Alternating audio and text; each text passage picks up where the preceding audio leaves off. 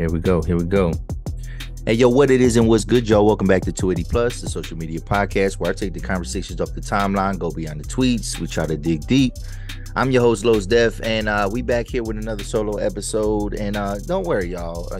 We're going to get around to having some guests. Again, man, it's just turnarounds. Be quick, man. I actually wanted to have a guest on, and then just the weekend, man, got busy. And again, we're recording a little bit late, but it is what it is, man. We're gonna get the content out for you. I love doing this, so we're gonna do what we gotta do, man. And just share some things. We got a lot of headlines today. We got some headlines. We got some things that kind of went on over the weekend, and a couple other little things. No relationship stuff this week, so no spicy stuff. But if you want to hear about me talk about relationships, actually, it's a plug, shameless plug. I am also, I'm a co-host of another podcast called Recap and Record with my man Levi McCurdy, host of the What Are We Doing podcast. And we are covering Love is Blind season 5, right? So we're on episode 2 of that. And if you know about Love is Blind, the way they drop these episodes, they drop them in like chunks, right? So episode 1, we're covering 4 episodes. We're covering episodes 1 through 4. Episode 2, we covered episodes 5 through 7. And then I think we got 2 more drops. All right, we got a drop coming this week. We get 2 episodes, and then we got a drop the following week that's going to include the finale. So it's a quick season, but we're gonna try to make sure that we're rolling right into another show because this season of Recap and Record, we just want to have a little bit of variety. We might kind of stay in that dating reality show wave. But we're trying to be a little bit more consistent, and again, stuff that we can kind of talk about on a weekly basis, though. So yeah, episode 2 is out right now. So if you want to check out our other YouTube channel, the Recap and Record podcast channel, and you can check out episodes 1 and 2. We drop our clips. You can find the clips on my Instagram page. You can find them on What Are We Doing podcast Instagram page, but also we have a Recap and Record page, and that's where I typically drop anything that I do, like with the Shy, when I do my recaps and stuff like that. Any type of TV show that I'm watching, anything where I'm recapping something, we put it on that platform. I put it on that platform. I kind of run the Instagram page, and I mean, I've been telling Levi that he could throw some shit on there too, whatever. But it is what it is. But yeah, we're in the midst of season 2, and so yeah, I'm working. We working double time and stuff like that. But it's an amazing experience, man. I love working with Levi, making content, man. I wish somehow we could do this full time. Like I wish we could do it full time, because he's a great producer of content. On the technical side, and then he has a good personality, you know what I mean? And I feel like we're like a good yin and yang, and I've known this guy for years, man, so we kind of just feed off each other when it comes to the content creation, though. So I feel like, yeah, I get Brilliant Idiots vibes, right? Like I would be Charlemagne and he'd be Andrew Schultz or whatever. So that's like our dynamic a little bit. So but this week though, my bad, yo. This week though, like I said, we got some headlines, and this past weekend I was excited. I was so excited this past weekend because I was going to get to see another big headline boxing match, right? So over the years, you know what I mean, like, sometimes I would see a fight, sometimes I wouldn't, you know what I mean? And over the years, like I'm a boxing fan. I've been a boxing fan my whole life. I've watched it a lot more in the last couple of years because I've had a little bit more access to these fights and things like that. We've been, spending that bread, but we also have alternatives. So like, again, shout out to illegal streaming. You know what I mean? Like a shout out to the streaming sites that kind of put that stuff out there. Again, I'm never going to drop or expose these sites because I don't never want them to get shut down. So, but yeah, shout out to illegal streaming. And I have not missed a major fight this year. Like, and there's been about four big headlined boxing matches this year. So I seen Tank versus Ryan Garcia, right? And that was entertaining. Yeah, I mean, seeing Tank lay this dude out 2 times and knock him out with a body blow. What in like the middle rounds? It was like round 7, maybe round 8 or something like that. Great. Then we get the controversial decision that went the distance, Haney versus Lomachenko. That actually was probably the best fight in terms of back and forth, even though, there was probably some moments where it seemed a little bit boring. And it was controversial because when Lomachenko was winning rounds, it looked a little bit more impressive, but Haney did win those early rounds, right? So he kind of secured the bag a little bit, and then he won the later rounds because Lomachenko, I don't know what happened. He wasn't coming with that same intensity, right? So, but again, that was probably like the closest fight, right? Because we get a knockout, we get a decision, and then it was the Crawford fight, and I was going for like Crawford. I was not going for Spence. I wanted a good fight where I wanted Spence to perform, so it would be a good fight. But I definitely felt that, like, looking at Crawford's tail of the tape and just looking, like, seeing past fights and highlights, whatever. I'm like, this guy is incredible, man. So and we get the knockout there, and that knockout was masterful, man, because he was punching up on this dude the whole time. And then we get Charlo versus Canelo Alvarez, right? And this one I definitely went with the underdog, which was Jermell Charlo. And the reason why I went with Jermell Charlo was because I wanted it to be a good fight, and because if he won, then that creates a better narrative for if him and Terence Crawford are potentially going to fight, right? There was some speculation talking about how Crawford might fight Canelo, but Crawford's like, nah, I'm not gonna fight Canelo. And Canelo is like a little bit is a lot heavier, and this guy Charlo had to go up in weight to go fight Canelo Alvarez or whatever. So he definitely was the underdog, and he, but he, Charlo is impressive, like, in his own right. Like, he's been impressive in his career. And he's a pretty good fighter, whatever. But it was a bum ass Charlo, man. Bum ass fight. Definitely of all the 4 that I just named, this included those 4 fights, the weakest fight of them all. The weakest fight of them all. But yeah, I went for Charlo because I wanted to see a good fight because Canelo was the heavy favorite. Everybody knows Canelo for his punching power. Canelo, he has 2 losses on his jacket. You know what I'm saying? He lost to Floyd when he was a young boy. You know what I mean? I felt like that was ancient. That was a long time ago. Canelo's 33, so he might have been like 24 years old or something like that. He was young like that when he fought Mayweather. And then he had another loss. Did he lose to Triple G? It might have been the Triple G, but like he has a loss, but then he avenged that loss, right? So then, Canelo's coming in as the favorite, and that fight was it was completely one-sided. This fight with Charlo, I thought that Charlo was, you could tell that, Canelo hits hard as fuck, like everything that he's throwing, even the body shots, like it just sounded like violent. Like it sounded real violent. It sounded like everything he was dropping was a bomb. You know what I mean? And he's lighting Charlo's body up. He caught him a little bit, a couple power punches in his head. Like he got him throughout these rounds, whatever. And Charlo, though, there was glimpses where he would throw some stuff, but like it just looked like he had no power against Canelo. Like it looked like the stuff that he was throwing, he was landing. I mean, because he would kind of throw some combinations and it would look all right. Like, okay, you know what I mean? And I kind of commended him for, keeping it moving. Like he was moving around. He was trying to, it looked like he kind of had a strategy, maybe. Like, and I was like, the whole fight, I'm like hoping, I'm like, all right, like let's turn up. And Charlo never turned up, right? And then after the fight, you realize, like, yeah, and this is the narrative. It was like, yeah, he was running the whole fight, and I'm like running away from Canelo the whole fight. And when you look at it in hindsight, because like I said, if you were going for Canelo, it was clear. It was like, damn, he's running away.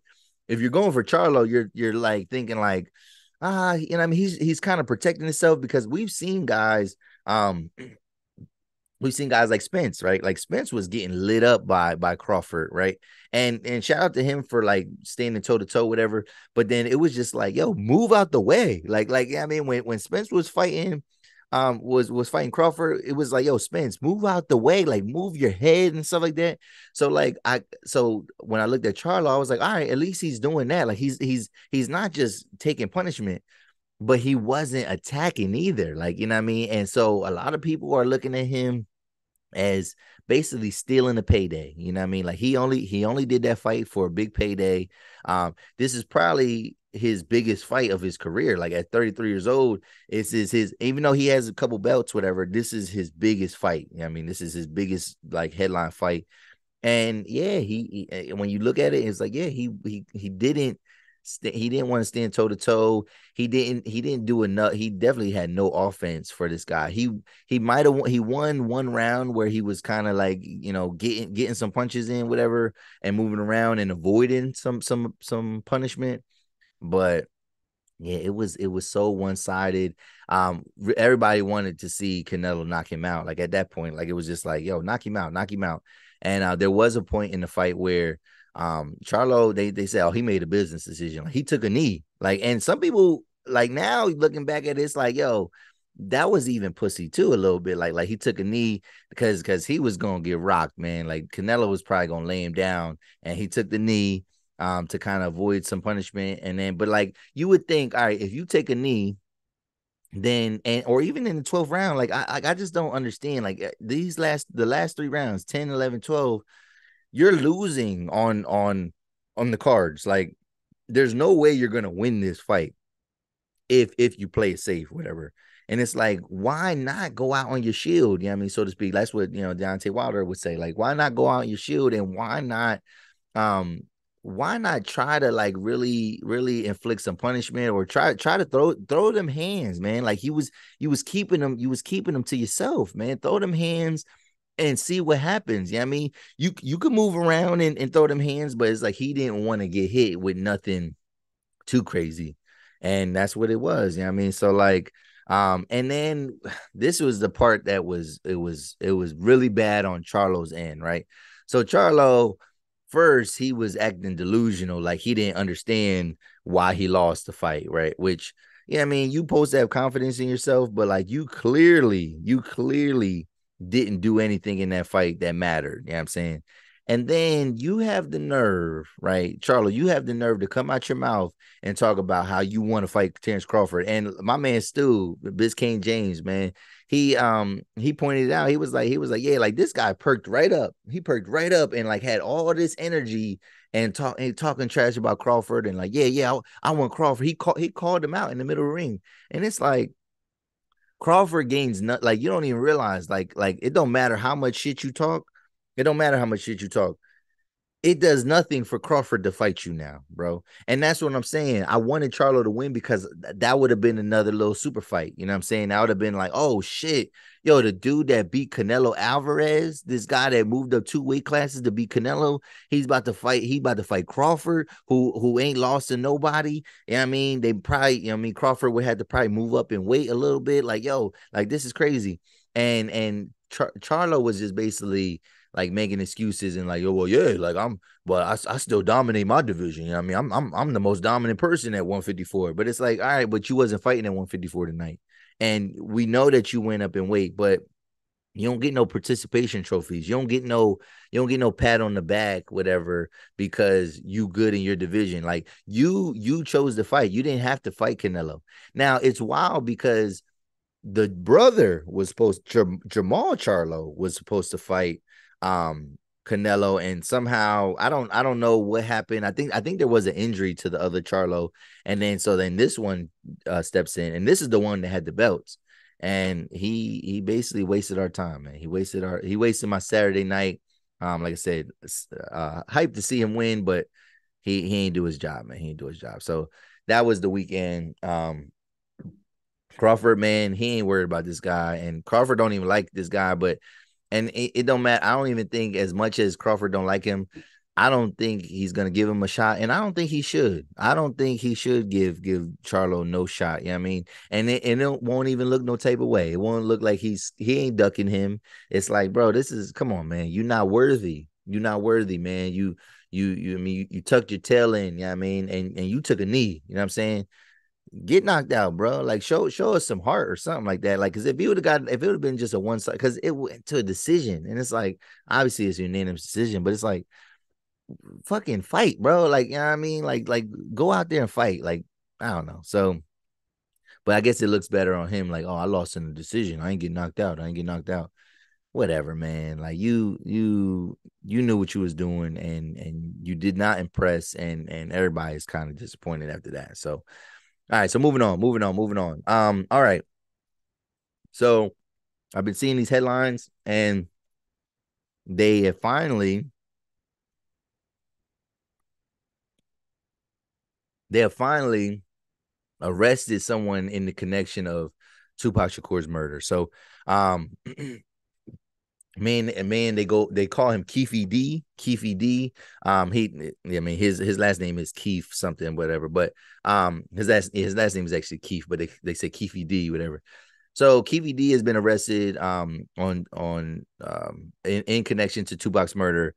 And the reason why this is headlines, obviously, because everybody been wanting to know who killed Tupac, whatever. But it's also getting headlines because of DJ Vlad. So DJ Vlad, right, has a long history of putting out incriminating interviews with rappers, with gang members, with different celebrities and things like that. Like he has a history of conducting these interviews where he doesn't show his face, right? And he asks the most egregious questions. And then, yeah, I mean, there a lot of the questions are very incriminating. And the thing is, people call him a culture vulture, which I mean, to many, respects, he is a culture vulture. Um, however, um, onus always has to go back to the people that are doing the interviews, because it's like you don't have to tell him half of the things that you're telling him, right? So although he does ask incriminating questions, the people that are on his show give incriminating answers, whatever, right? So he has a long history of doing that. And Keefy D did an interview with Vlad like 4 years ago. And he basically admitted, like, I mean, he basically admitted that he was involved in the shooting, right? He made a comment about what I mean, all you because it was something about Mike Tyson where, like, Mike Tyson was like saying something about him. He was like, man, you know what I mean? Back like all I need to do is one shot or something like that. Like he made an insinuation about, and Pac was a part of that conversation. And he's like, yeah, man, I mean, you know what I do, you know what I mean? You just, and he implied that, I mean, he's willing to shoot somebody, whatever. So there, a lot of what he said in that interview, though, and with Vlad, it was very incriminating, and he does admit like some involvement in the shooting. And what's crazy is that he's on record confessing to being in the car, right? So remember, everybody knows it was in 96, right? It was after a fight. And it was on the Vegas Strip, so to speak, or they're in the Mercedes, or they're in the black car, and then the white Cadillac pulls up on the side. Well, Keefy D was a part of the altercation that happened at the fight, right? So if y'all remember, and we're just gonna take y'all back a little bit. So Tupac and his entourage, they get into a fight with members of Crips. I mean, they were Crips that were involved in this fight. All right. And KVD was a part of that. Like he was there. And then he orchestrated or put together the hit, and they pull up to him in the white Cadillac. And KVD is on record saying that he passed the gun to his nephew, which is Orlando Anderson, I believe his name is. And Orlando was the one that fired the shots, whatever. So and for whatever reason, you know what I mean, I think it's because of different jurisdictions. Like I think, in Nevada, like they were investigating it, but then the case had got turned over to LA County, because LA County, they were trying to turn it into like a federal case, and they just didn't have whatever they needed. But in Nevada, you can get charged with murder even if you don't pull the trigger, right? Like even if you're just an accessory, or if you orchestrated somehow. So like the laws are different. And finally, I guess partly DJ Vlad's interview, and then some of these other interviews that he's done, it's finally come back to bite him. And um I guess what we're seeing is like Vlad is like right now he's kind of looked at as like a hero. So it's like finally these incriminating interviews have paid dividends in a positive way, I guess, right? In a positive way, because everybody has wanted to know, like, about Tupac and who killed him, whatever. But apparently the other three suspects, right, that are, probably in the car, like, I was seeing something even on CNN, like these other suspects are deceased, whatever. So like this is the last living person that had any kind of connection to it. And like I said, he's incriminated himself multiple times in interviews. And now, like I said, he's been arrested. And I don't know, like, it's, I guess, if you are a part of Tupac's family, I guess you're happy about it, right? But I don't know. It's just weird, like, in terms of like, is this justice? Has justice been served, so to speak? And I don't know. I don't, like, it's hard to answer that question, because it's that was 27 years ago. You know what I'm saying? That was 27 years ago. Probably last month it would have been like 27 years ago. And the police even had information, and like I guess the case went cold. They didn't have they must have something. They must have, other than just these conversations, they must have something, a smoking gun, so to speak, for them to feel like they can do it now. But it's like, yo, y'all knew for a while. Y'all knew for a while. Y'all knew the connections. Everybody knew the connections. Everybody, and for something to happen now, it's like, it's kind of bittersweet, because it's like I don't think this is justice necessarily. Sure, like, what I mean, if he's being convicted, and he was a part of killing an icon, I guess that's good, right? But at the same time, it's like where was the justice when we needed justice, when the family needed justice? Where was that? And like I said, it kind of leaves like a sour taste in your mouth a little bit, because it's like, oh, okay, yeah, all right, about time. um but it's like too little too late to me. If you're asking me, it's like, I mean, I don't know. People aren't going to get no restitution. Like, I don't think, the people that were closest to Pac, like in his family, so to speak, like they're, I mean, they're not necessarily present either. I mean, so it's like, I don't know. And we've had how many documentaries have we had about Tupac? How many movie reenactments have we had about Tupac? Like, so it's like all this media has been out for all these years, and now finally something's come out. Now, the only thing that's come from this, and I've been seeing a lot of little YouTube headlines and things like that, and I don't know if people are just trying to be provocative, because I haven't really dug into that stuff, but they're like, oh, Diddy is next, like, what I mean, like, oh, or Diddy is scared about this Keefe D arrest, because now it's gonna tie him back to being a part of killing Biggie. And I don't want to be a part of it. Like, I don't want to believe that. Like, unless people have like hard evidence to say the otherwise.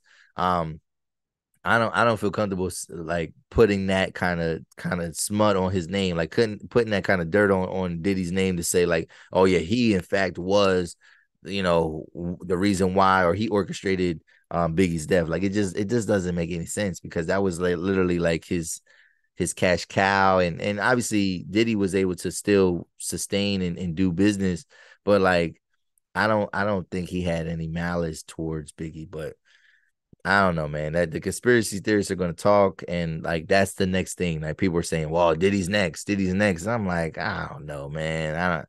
That's a little wild to say, but we'll see, man. We'll see what happens in the near future, and if anything else comes from any other cases are solved based off of this investigation and things like that. So, but yeah, that's it, man. That's it for that.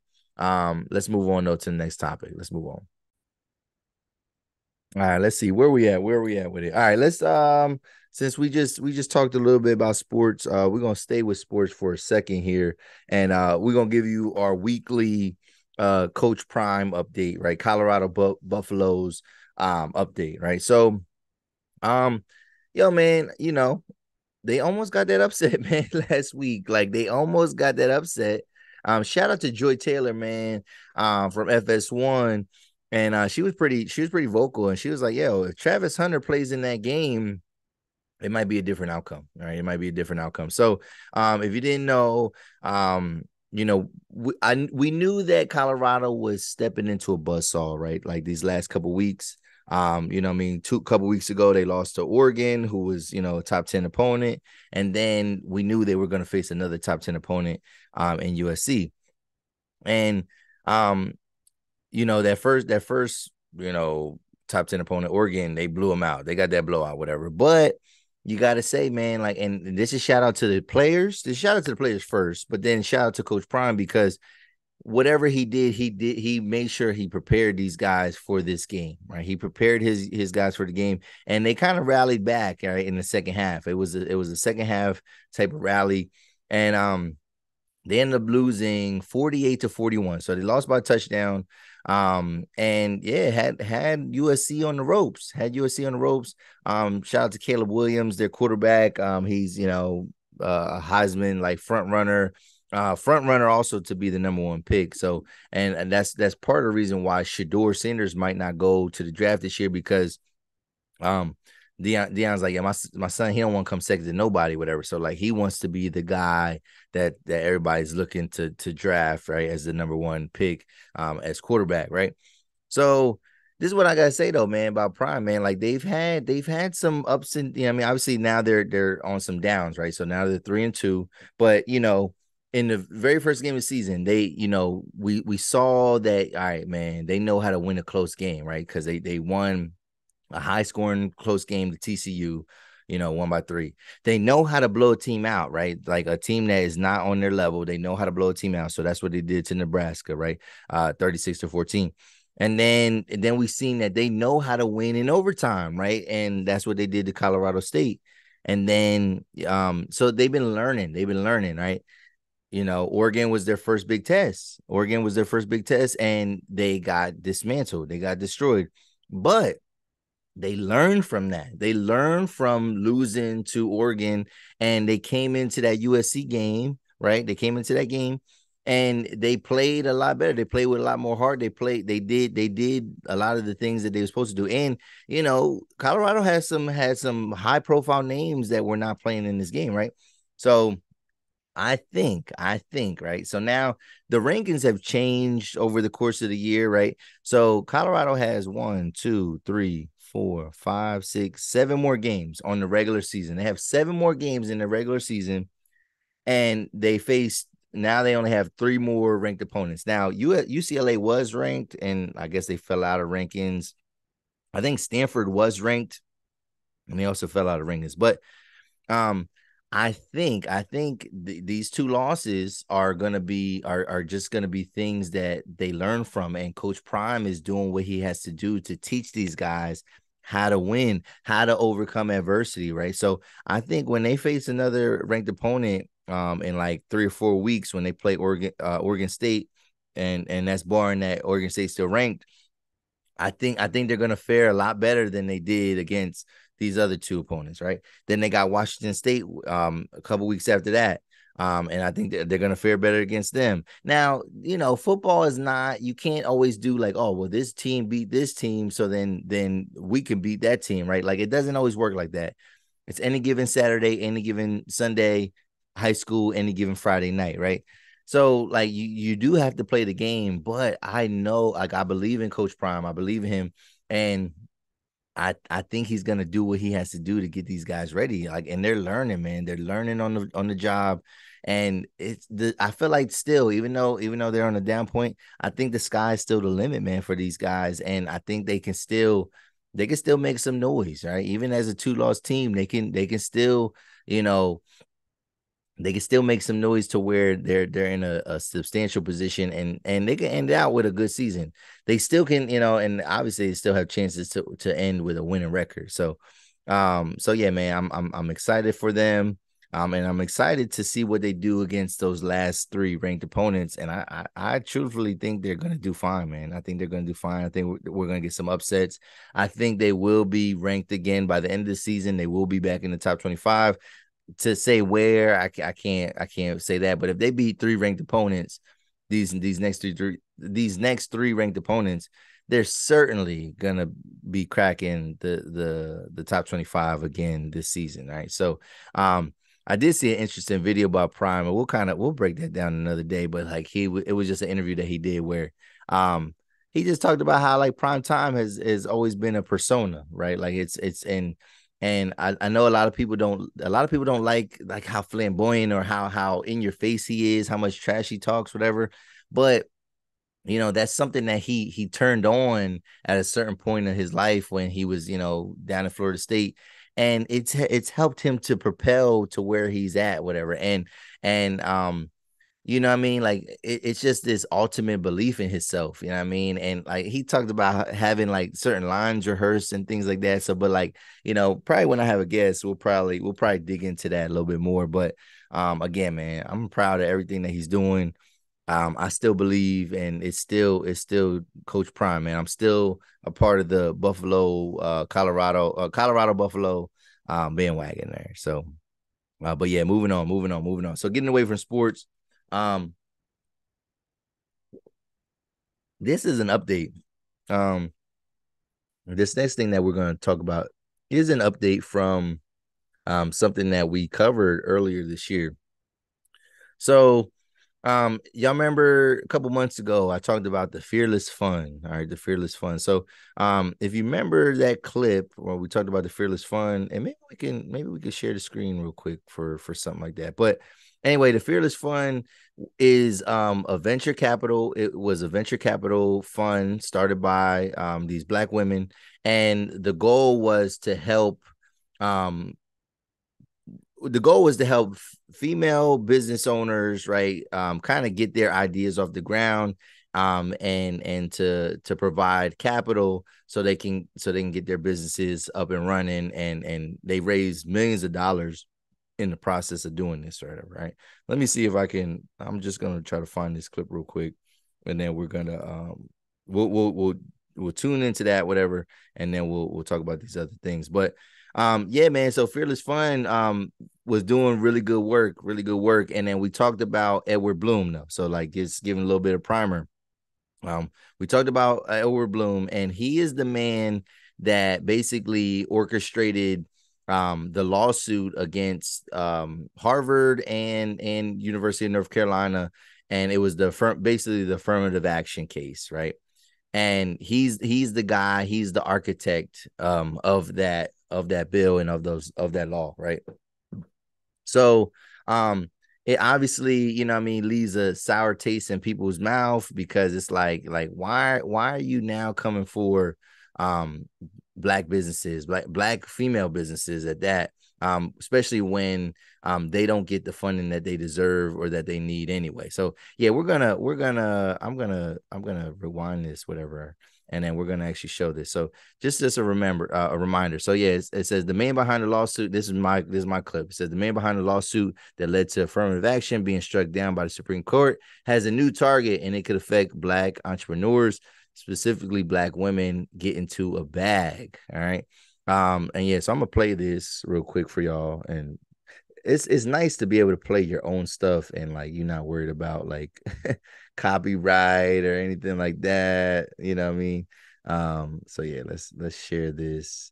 Let's share the audio so we can, and we're gonna optimize this for a clip so we can um so yeah, so I'm gonna take myself off the screen here. But yeah, so remember this clip. So yeah, first he went after Black scholars, now he's aiming at Black entrepreneurs. All right, so let's play this real quick. A little bit of a primer of where that lawsuit came from for the affirmative action came from a man named Edward Blum, and he's always been anti-affirmative action. A lot of the laws and the things that he was proposing was getting shut down. So what he did was he piggybacked off of the Asian students that were complaining that they couldn't get into Harvard. So he decided, you know what, maybe we actually fair better chances of getting rid of affirmative action in colleges, and essentially that's what happened. So he was the head of this lawsuit, right? Well, now the man behind the affirmative action lawsuit now aims to fight against a venture capital firm that is designed to help Black female entrepreneurs get started. So if you don't know what venture capital is basically think of Shark Tank. So basically you have investors, right? They're trying to use and invest money into these startup companies that have long-term potential, right? So Shark Tank would be an example of that. Those remember, so if you guys remember, I was talking. So yeah, so that just kind of giving you a primer of that, whatever. So oh, all right. So a couple things happened. Last week. All right. So and let me just see what the date is. All right. So I just need to look at my calendar real quick. Come on, calendar. Okay. Okay. So last week would have been the okay. So this happened on October 26th. Okay. So October 26th. So this is, no, September. I'm sorry. September 26th. September 26th. Let's see what happened. All right. So we're gonna kind of go through something here and then we're gonna talk about it. So on September 26th, basically, there was here we go. So it says a federal. Oh, let's go back to the other one. Let's go back to where they won. Okay. So here we go. So yeah. September 26th, a federal judge in Georgia denied an injunction to halt Atlanta's Fearless Front from granting aid to early stage Black women owned businesses. This notable decision emerges amidst a climate where corporate diversity initiatives are encountering legal and political resistance. The objection was driven by a conservative group led by Edward, and I don't know if it's Blum or Bloom.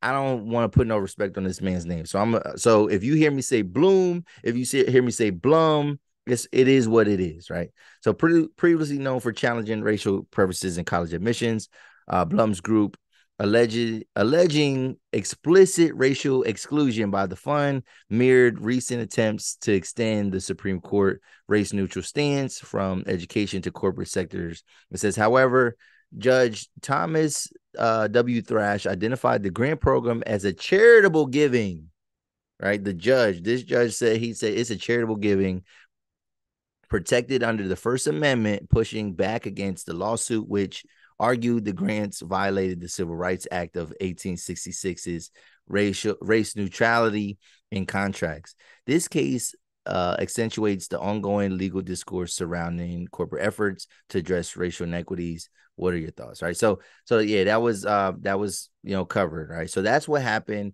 And again, like, it's crazy how we this is what we got to realize. Like, there's definitely laws still on the books, right? That lawyers and people like Edward Blum, right, will use against us now and talking about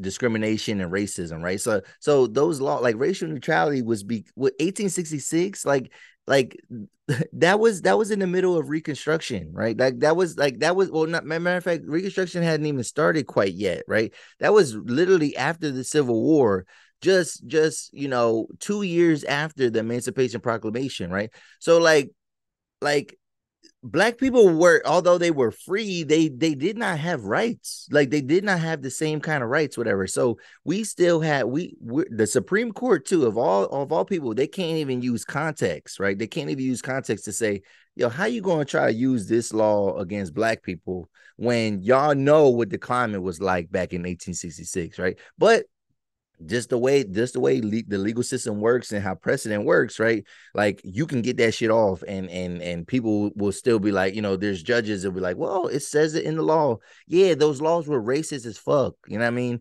And it's crazy how race neutrality, right, is now being warped, and like racism is being flipped back on Black people in many instances, and race, and the fight for racial equality is now flipping, and where it's like you got groups like this that are like, yeah, this is not fair to white people, right? And it's like, bro, like, this is a charitable thing. This is something for us, by us, right? Because Black women are getting of not even a 1% of all venture capital. We're not getting our women are not getting the funds, right? To start these businesses, whatever. But it's racist because these smart, powerful black women decided to do something great. Now it's racist. Like, that's crazy. Like, y'all wasn't like, go to the other venture capital funds, that are trying to give money to everybody, so to speak, right? Go to them. Why you got to target us, right? So that's what happened, right? So the judge said it was good. All right, but then the tables turned quick. All right. So it's black. So then on Saturday, like this past Saturday, right? So less than a week later. So this is October 26th.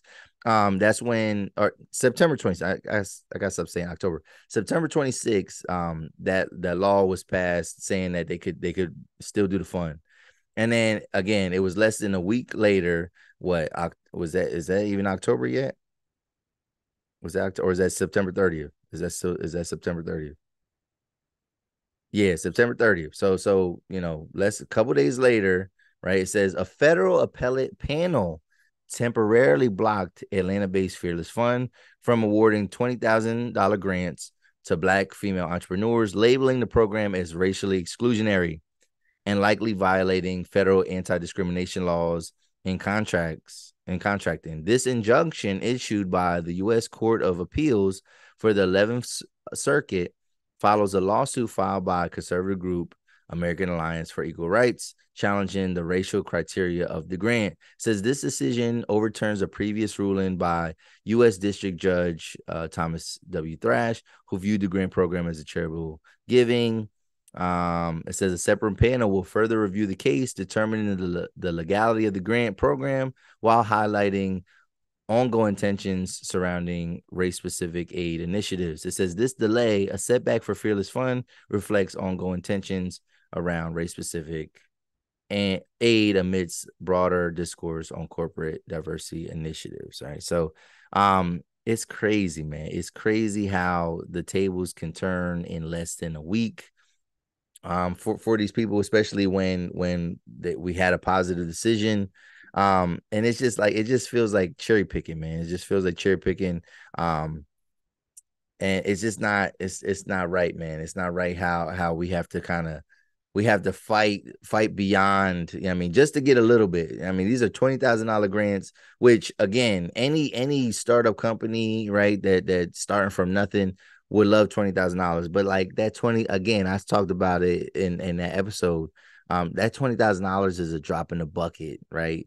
In terms of what is out there, what else is out there? Like this is definitely targeted. And we don't are we allowed to sue these other companies for being racially exclusionary? Because, and is it just because like they don't, they don't say it's for certain races? Like, is that why? And it's basically the language. It's like they're playing games with language, and it's not good, man. It's like it sets a dangerous precedent. It's a slippery slope, and it's gonna permeate and lead to other things, man. It's other things. Like, it's like we can no longer, they feel like, I guess the Supreme Court feels like racism is over, racism doesn't exist, and there doesn't need to be anything that's specific to Black people to help them, right? Like, what I mean, even if it's good faith, like, is nothing that should be Black this, Black that, whatever. And even though, what I mean, there's basically just in the way things are run, there's hidden language and a lot of things that basically still feels like Blacks are not allowed, what I'm saying, to do certain things, right? So it's just it's weird, man. And hopefully when that case is reviewed, hopefully the ladies of the Fearless Fund are able to get that back up and running, because again, they're doing great work. But it's just an obstacle, man. Maybe they just got to change. Maybe they got to change what their mission is, and then do what other people have been doing to us for a long time, right? So just say people aren't qualified. All right. So moving on. That was crazy. I think that's crazy. Gets me fired up just about that type of stuff, because we see what's happening, man. We see the blitz, man. We know what's going down, man. So That is that. That's that on that. Let's move on, man. And this is gonna be the last major topic that we talk about, and then we're probably gonna wrap this up, man. So just off the headline alone is egregious. Um, so it says a new study finds that yelling at kids is just as harmful as sexual or physical abuse. Now, what a headline. What a headline, because it's like, excuse me, did you just say that yelling at your kids is the same thing as physical or sexual abuse? No, no, like we not going for that though. But let's take a look at what this is all about though. And we're gonna pull this up here real quick. Just to give us a little bit of context. All right. So it says here, um, in this article, in this study. So it says new research suggests yelling at children can be as harmful as physical or sexual abuse. A study done by UK charity Words Matter. So this is not even this charity, not even United States. Like this is another country, like whatever. But this charity called Words Matter wants to recognize childhood verbal abuse as a form of maltreatment. It says researchers from Wingate University and University College London analyzed studies on CVA, so that's child verbal abuse, finding that abuse involves negative. So this is what verbal abuse includes it's negative speech volume, negative speech volume, tone, and speech contact, and their immediate impact. It says the study identified parents, which that would be mom and dads. It says parents, mothers, and teachers as primary perpetrators of CVA. So it's an attack on families, it's an attack on the educators, right? It says according to UCL, the impact of CVA can endure into a childhood's adulthood, causing underlying emotional and psychological repercussions, leading to issues like obesity, heightened anger risk, substance abuse, depression, and self-harm. It says researchers stress the need to enhance the definition of CVA, all right, which currently falls under 4 categories of maltreatment: physical, sexual, emotional, and neglect, right? All those different kind of abuses.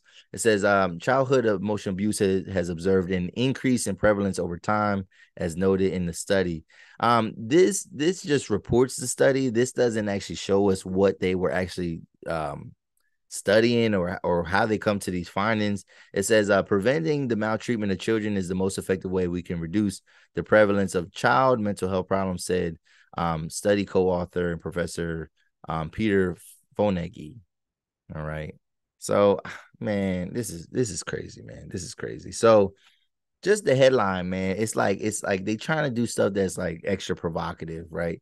So to say that yelling at a kid, and let me start this off, right? If you abuse kids, you are the scum of the earth, right? Like there's no question about that. Nobody's here to support the abuse of children, right? In any form, right? In any form. However,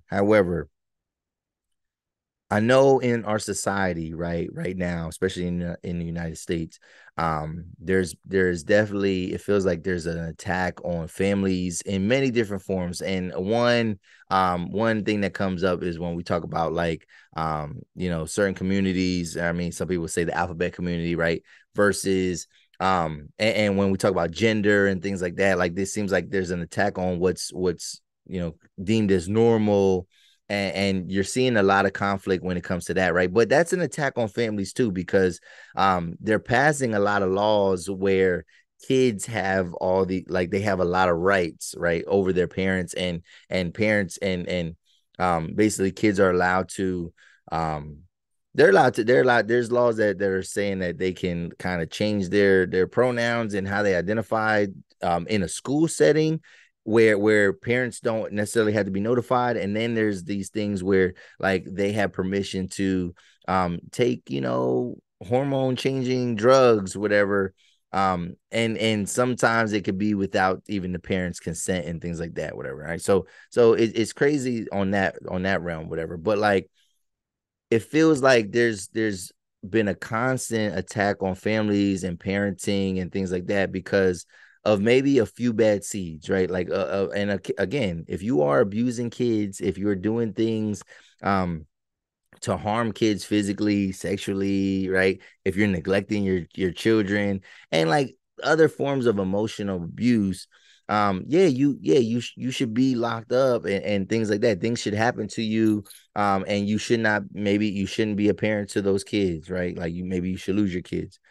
However, when we make this spectrum, when we broaden these spectrums, whatever, it blurs the lines too much to where um it's creating a generation of adult children, so to speak, right? Because when you say yelling and your tone and things like that, and I was talking to somebody and they were just like, yeah, like there's this idea that you know it's you can't hurt your kids' feelings, right? Or I mean, and that's and I again, I don't, this is provocative, whatever. Like, and nobody should be. You shouldn't be calling your kid a piece of shit, right? Like, obviously, you shouldn't do that, right? And everybody knows that because yeah, if you keep calling your kid a piece of shit, right, every day, right? If you keep doing that, right, you keep doing that, then yes, that kid is gonna have low self-esteem. They're probably gonna view themselves as a piece of shit. They're gonna look at themselves as a failure. They're gonna have a lot to overcome, right? But sometimes at the very least, I as a parent, I should be able to raise my voice, speak in a certain volume, and demand a certain level of respect, right, from my children, right? Like to say that yelling or raising your voice, like if you know children in this generation, they think any form of correction is yelling, right? And so we're cultivating a society of undisciplined, children that are turning into undisciplined teenagers that are turning into undisciplined adults, right? And it's blurring the lines. It's affecting all different type of things. It's affecting the workplace, right? Because you have these people that are growing up not being checked, whatever, and they get into the workplace and they don't have a certain tact and they don't have a certain respect for authority and things like that. I mean, it's affecting the school system, because then um administrators can't do certain things, and then it's affecting parenting, because all right, after the school tries to do the little that they can to kind of curb certain things, once the kid gets back home, now the parent can't do anything to kind of curb any form of disrespect or anything like that. So like, you telling me that the tone of voice that I use with my kid, obviously the things that you're saying, yes, you shouldn't be saying certain things, but that should fall into like emotional, what I mean? But verbal, just but me yelling at my kid because they did something, what I mean? Sometimes you yell or you raise your voice at a kid to cause alarm, because what they're doing in that immediate moment needs it's almost like an alarm setting off, where you need to like warn them or stop them in that moment, because that's the only thing that's going to get their attention, your loud voice, right? um but you're saying, and to equate it to physical abuse, to equate it to sexual abuse, like to equate it to that, that's nasty, because you can't tell me that beating, like to physically beat my kids and to cause physical harm, or to take away their innocence, right? And heinous ways is the same as when I'm correcting my child, and what I mean, maybe even using a few cuss words, right? Maybe even using a few cuss words. You're saying that's the same thing? You're saying it's just as harmful? Hell no. Like, and I'm not going for it. I'm not going for it. And I know a lot of parents that aren't going for it, whatever. But I did hear something. It was just something to think of, right? Like, this person I was talking to, they was like, yeah, like there's this idea in society where like you can't hurt you're not allowed to hurt a kid's feelings, right? You're not allowed to hurt a kid's feelings, right? And this person said to me, they said, when my kid steps out into the real world, right, they're not gonna get their feelings hurt. I don't want, they don't want their kids' feelings hurt for the first time outside of the home, right? Because then they're not gonna know how to regulate that. They're not gonna know how to do anything, and then so they're not gonna know how to cope with that wherever. So, but like some forms of parenting and some of the things that you say and things like that, it builds that resilience within your kid, right? You should be able to correct your kid. You should be able to criticize your child if they're not doing what they're supposed to be doing, right? Because then they understand there's a respect there, right? Like, yes, I could talk to you in a certain way, and you need to listen. Like, we're not on equal playing field. Like we're both humans, but I am your parent, right? We are not the same. We are not on the same level. You do not have the same rights as me, as you know what I mean, because I am your caretaker, and I am doing what I need to do to raise you the right way, to put you in a position to win, right? To put you in a position to be successful. But when you blur the lines and I can't say certain things, think about that. Like so the even in sports, like coaches, like yeah, there we have seen some coaches cross the line and go a little bit overboard, whatever. But like, so coaches can't do what they got to do, because that's just in the world of sports. Like, there's a lot of yelling that goes on, right? There's a lot of loud talk, and it might even be some verbal criticism there that might hurt some feelings, whatever. But that's how you build that resilience, right? We're cultivating a society of soft people, of weak people, of people that don't know how to pick themselves up in the face of adversity, because can't nobody talk to them in a certain way. Like, no, you're not allowed to talk to me this way. So I'm thinking like, all right, but police officers can talk to you in any type of way, and you just have to abide. But we're supposed to know that, right? Like, we're supposed to understand that, like, no, a police officer, you know what I mean? Like, they can say whatever they want to you. You think that, I feel like this is a setup. This is a set, like, saying this, whatever, this is set up, because then these kids are like, no, you can't talk to me that way, because my parent, like, I can call children and youth on my mom and dad, whatever, because they spoke to me too loudly. They yelled at me too much, whatever. They cussed at me. They used a cuss word at me. And so, like, so what, we gonna fire coaches, or we're gonna get rid of that, whatever, that intensity. Or when it comes to police, like, I'm supposed to just know that I'm supposed to just, a young person is supposed to just accept and understand that, like, a cop can talk to them any type of way that they want to. What about when people get to the military? Or is the military exempt, right? Because, I mean, you're going to get a bunch of people that are young people that are going into the military, and they're going to implode. They're not even going to know how to deal with things, because in the military, they definitely break you down to build you up, right? But, I mean, are we going to file lawsuits on, what I mean, um, drill sergeants and things like that for talking a certain way? No, we're not. We're not going to do that, whatever. So, like, what this is, it's just a dangerous precedent, man. It's a dangerous precedent, and it gives a certain sense of control. As kids should have rights. Kids should have rights. Kids should be protected, right? But that's a reach. Like that's Stretch Armstrong reach, right? To tell me that yelling at my kids is the same thing as somebody touching my kid inappropriately is the same thing as me yelling at them. Like, on what planet would we agree with that? So I don't know, man. I believe in trauma, and you carrying trauma when you're older or whatever. But, like, somebody yelling at you is not causing obesity. Somebody yelling at you isn't causing substance abuse. And especially your parent yelling at you isn't causing all these different ailments, right? I'm sorry to tell you, it's not. You know what I mean? Maybe a bunch of other things. And that's why, like, these studies come out, it's like, yeah, y'all report the study, whatever, but y'all not really giving us no insight, whatever.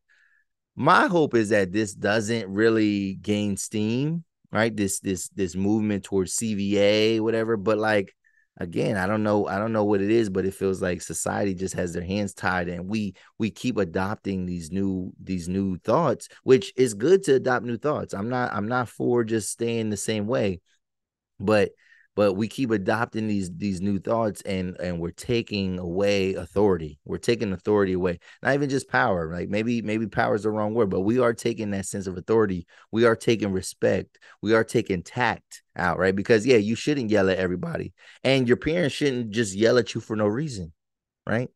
But sometimes that's the only way that shit is gonna get through your brain. All this talk about gentle parenting and things like that. And like, again, these parents, they're powerless. They don't know what they're doing. And everybody's temperament is not the same. Yes, if you have an overly sensitive child, then yeah, you probably do need to be a little bit more gentle, and you need to be a little bit more soft spoken and things like that, whatever. But you might have a kid, you might have a child that has a temperament that will walk all over you, a child that will walk all over you if you don't put your foot down. And our verbal ability, right, and no matter the tone and sometimes the content that comes out, that's sometimes our only line of defense. Because yeah, I don't necessarily want to spank my kid, or I don't want to physically abuse them. The other stuff, the essay stuff, like nobody's doing that to their kid. Like, come on, like that's hate, like that's criminal. Like that physical, like those things are criminal. The things that they're talking about are criminal offenses. You telling me so? Like, and that's what I'm saying. It's a slippery slope, right? Children and youth are gonna come at you because you yelled too loud. My kid could call the cops on me because I yelled at them for not doing something, or for them, like they can destroy my house, and like I can't react. I can't have a human reaction to that. What are we doing here, right? Again, this happened in the UK, this study. Hopefully, man, I think we can take that with a grain of salt. Hopefully we dig into a study like this and see what it really entails, because on the surface, it's like, what are y'all talking about? What are y'all talking about, man? Like, again, we could talk about emotional abuse and things like that, but that needs to be kind of in emotional abuse. We can't make it a separate thing, and then now we're creating new offenses under that. And that's weird. And to say it's causing all this stuff, and to compare it to what you're comparing it to, nah, bro. It's not even apples and oranges. We talking about, planets and galaxies, man. Like it's different, bro. Like it's different. Like, so, you know what I mean? Like we're not talking about the same thing, man. So I don't know, man. That gets me worked up, and I probably sounded choppy a little bit in talking about that, but it makes me, it gets me emotional, man, and angry, because it's like, how dare you? Like, how dare you, man? Like, and obviously there are some bad parents out there. There's some bad people out there. But like, we can't let the bad seeds, we can't let the very few bad seeds of our bad parents that do certain things to their kids. We can't let the things that their transgressions affect all of us, and then affect society as a whole. And that's what this is doing, man. So I'm gonna stand on that. So, but yeah, man, if y'all watching the podcast, man, I need y'all to hit the like button, hit the subscribe button. What did you think, man? What do you think about all the things that are going on? Did you see that fight? Do you still believe in Coach Prime? Fearless Fun. What you guys think about that? Tupac's murderer, or a man connected to the murderer? Do you feel like justice was served? And then what about this, man? What about this CVA? What the fuck is CVA? Like, what is that? So, but if you're watching, hit the subscribe button, hit the like button, share the content with somebody that you know that rocks with podcasts and long form content. Yeah, man, we back. We'll be back for another episode next week. Yeah, man, this is another episode of Twitty Plus Podcast, y'all. I'm out.